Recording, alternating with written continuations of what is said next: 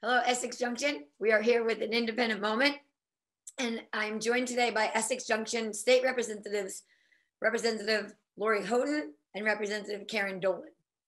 Thank you so much for coming to this idea. I'm really excited about it, and we're in a really exciting historic moment in our community, and I'm so excited that I just wanted to find out more about it and share that with our viewers. Can you tell us, please, Lori, where our Independence Charter change is at the State House, please? Great. Hi, Annie. It's so great to be here and to be talking to everyone. So H491, which is a charter change for creating the City of Essex Junction, is currently in House Ways and Means. If you remember from Annie's conversation with Andrew, it got out of House Gov Ops on a vote of 11-0, which is really exciting.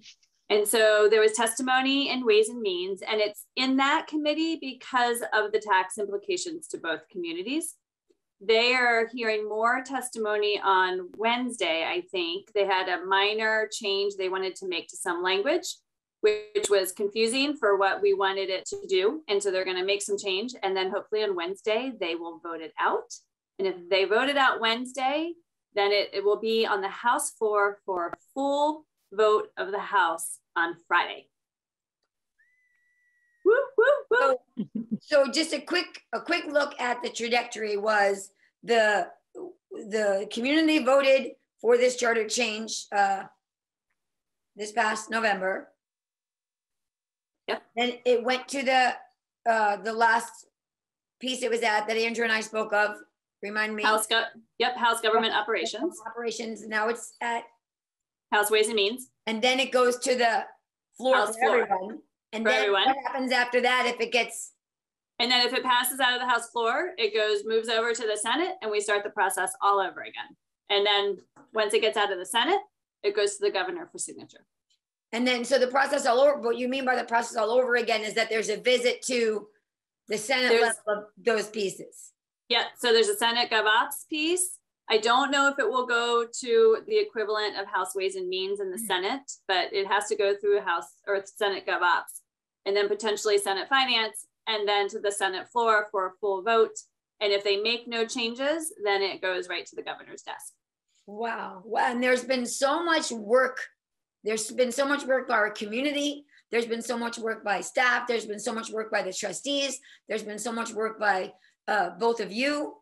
And we're all so grateful. And I feel very strongly as though the coming together of the entirety of Essex Junction has been so integral to the charter change and to the movement and to the desire to move forward and to grow.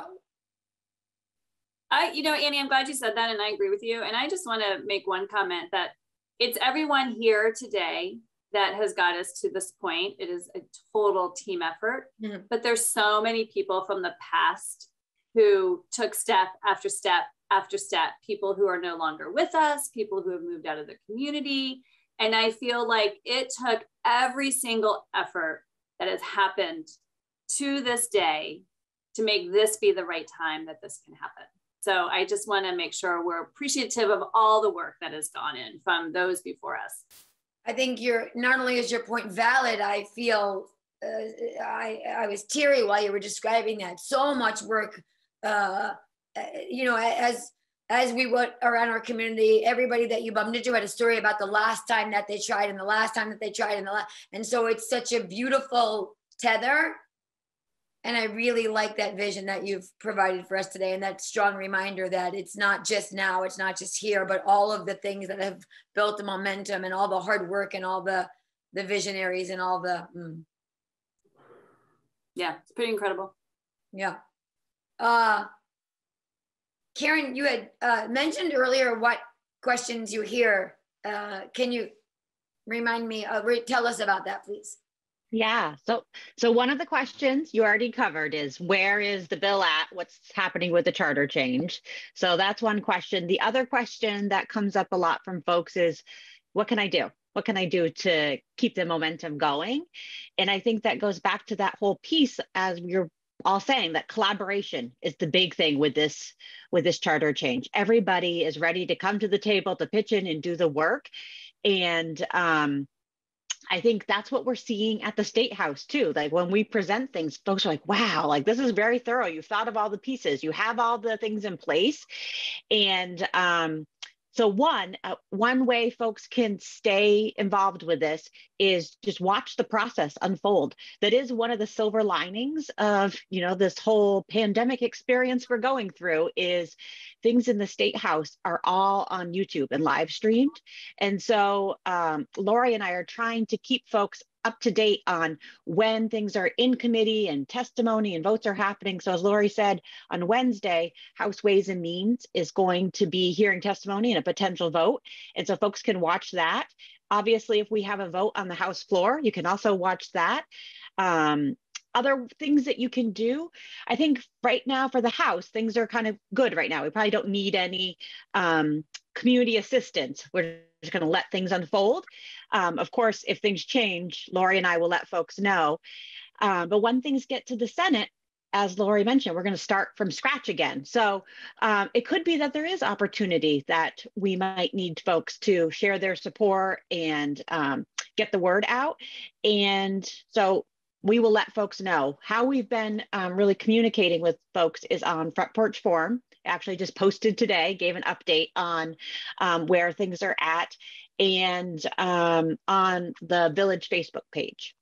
So those are two great resources, and you can reach out to Lori and I at any time. We're happy to let people know where things are at, because obviously things can change from day to day.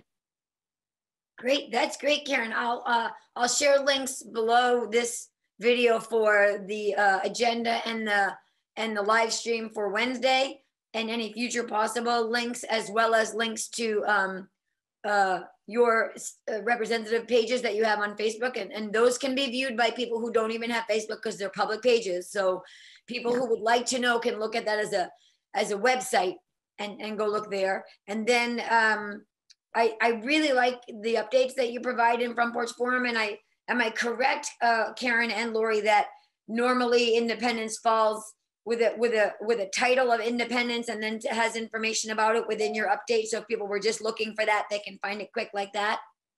Yes, if you're skimming and that's the piece you really are interested in, it's there. I think today's, it was on the top. Oh, great. Great. Okay, this has been so much fun. I'm so grateful to be in community with you both, and so grateful to everyone that's brought us here, and this important reminder that it's everything that's gone before. It's our history from the get-go, right? From the very people in the village that wanted to create the village in the first place for those reasons. I feel like we still have that same energy. You know what I'm saying? And definitely. You're right. It's been all of that. And Karen, I really love this idea for what community can do and speak to, and how we can come along for the ride and then be supportive when it's our turn to do so. Exactly. Exactly. Is there any? Go ahead. I was just going to say, and we appreciate you, Annie, doing these snippets to make sure people are staying up to date. I know visual and conversation is really important for some people. Some people would rather just read a Front Porch Forum update. So it's great to have the information out there in so many different ways. So thank you. Well, I appreciate everybody humoring me and giving it a try. It's really nice of you all. No, this is fun. This is great. Great. Thank you so much. Thanks for all you do. And we look forward to learning more on Wednesday and forward. And thank you so much for everything that you do for our community. We are so fortunate to have you both. Thank you, Annie. Bye-bye.